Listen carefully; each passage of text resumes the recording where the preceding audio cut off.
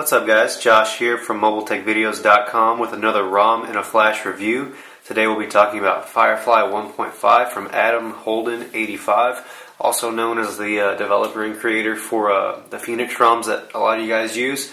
So go ahead and get the phone powered up here. We're just going to do a standalone test comparison today. It's not a comparison, it's just a review. And the reason for that is because FireFly is relatively new, so nothing to really compare it to. So we've got the typical Galaxy S GTI 9000 screen, obviously because we are running the speed mod kernel version O, so we'll see that. And then we're going to get this nice graphic animation going. The ROM does support boot animation.zip, and you get this nice puzzle piece, broken glass, all coming together into a Phoenix logo. So pretty cool stuff. Stuff you see on the Phoenix ROMs as well.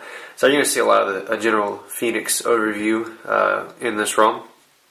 So we'll go ahead and unlock now. And as you notice, that nice animation, there's cool animations throughout. So I mean, you can see when I click on something, it comes to the front and then swipes to the side. This is built on the Rogers Froyo that was recently released, and we've seen a lot of developers pick this up. And this can be used for a really stable day-to-day ROM.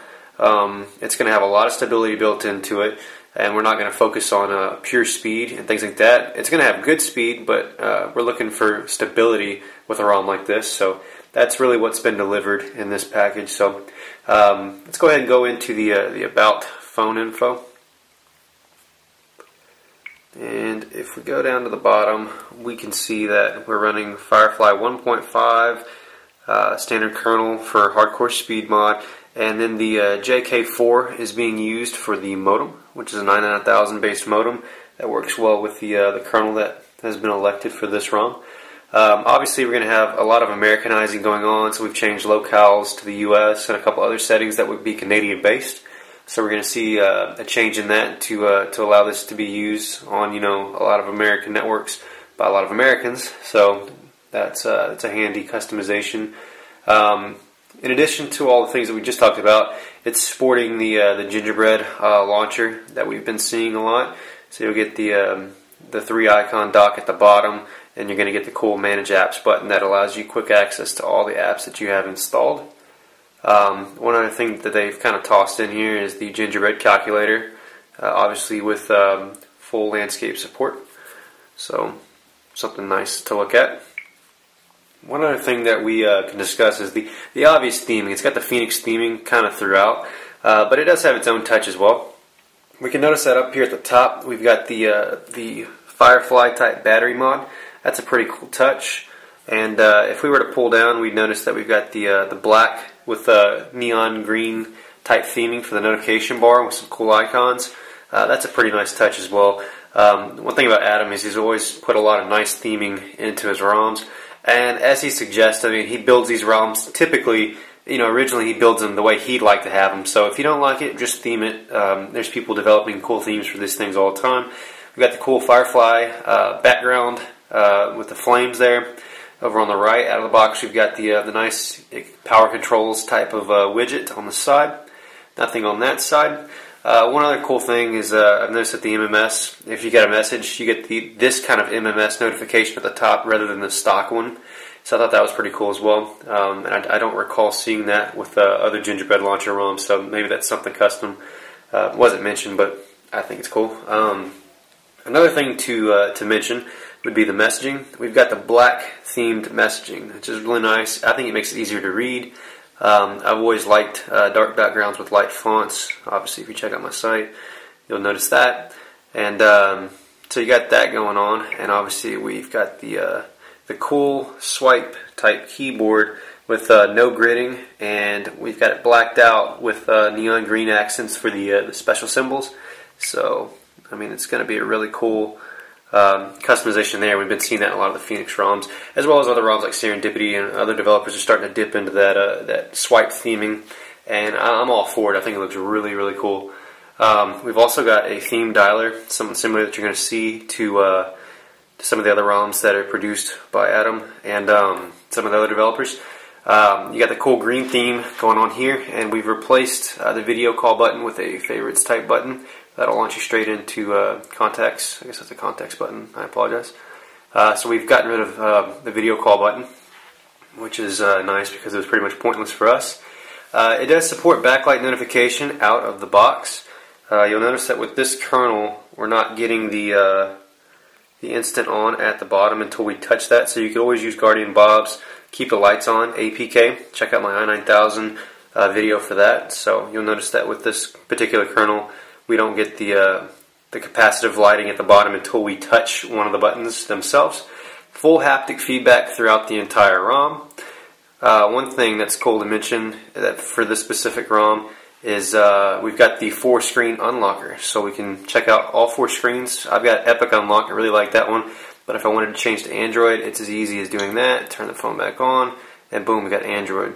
And there was another nice glimpse of a cool animation. So different ROMs, different animations, really cool stuff in this. So let's go ahead and talk about a few of the apps it comes with. Obviously BLN is natively supported, and we've got BLN Control Free for that application. We also have SGS Kernel Flasher right there. So a couple of useful apps right out of the box. If you want to do some customization, you won't have to sideload those or go grab them from the market. Let's go ahead and skip right into some scores. Take a look. We've only added Ninomark NeoCore LinPack and Advanced Task Killer to this build. So we'll go ahead and launch our LinPack.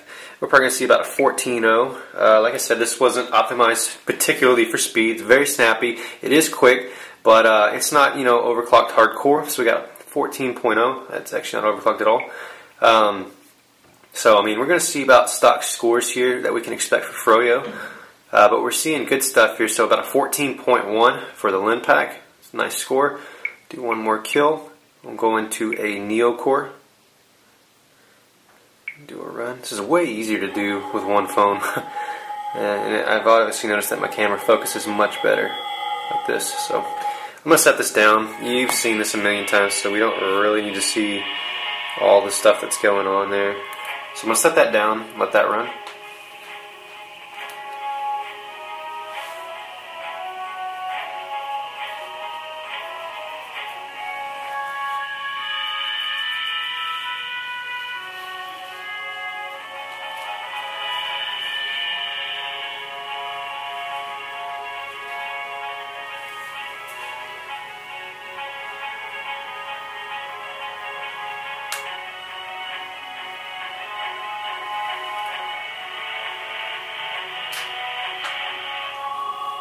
Okay, so we got a 55.5 there for our NeoCore. We'll go back out and we'll run a Ninomark. I went to the wrong one, sorry about that. Okay. And of course the sound's going to be a little quieter since I have it set on this this hard surface that I'm using. So.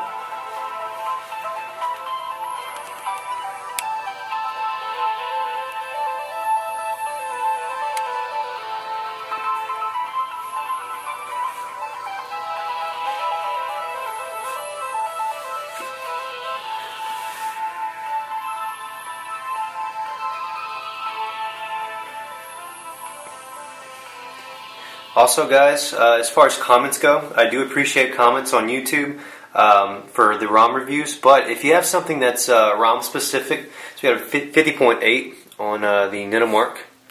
If you have a question or something that's actually ROM specific, try to drop that in the developers thread instead. You'll get a lot more support over there.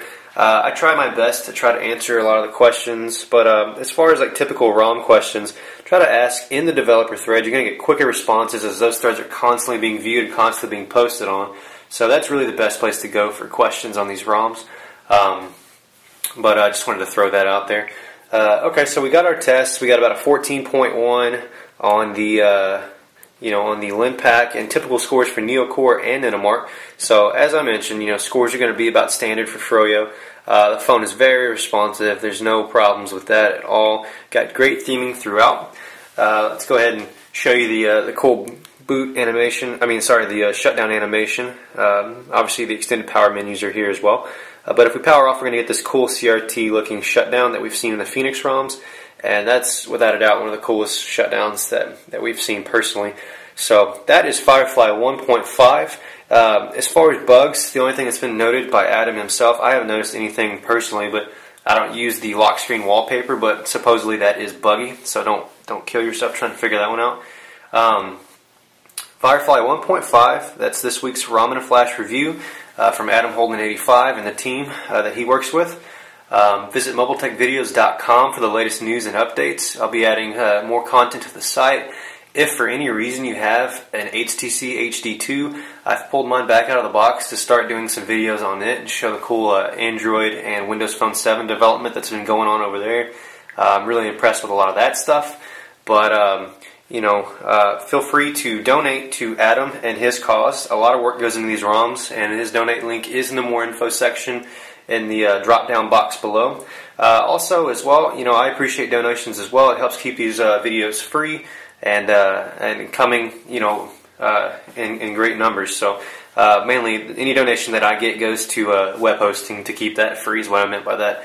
And obviously, you can buy me a beer or a soda or whatever you would like to buy me. But if not, no big deal. Subscribe. That's just as good. And as always, if you're looking to Flash, good luck.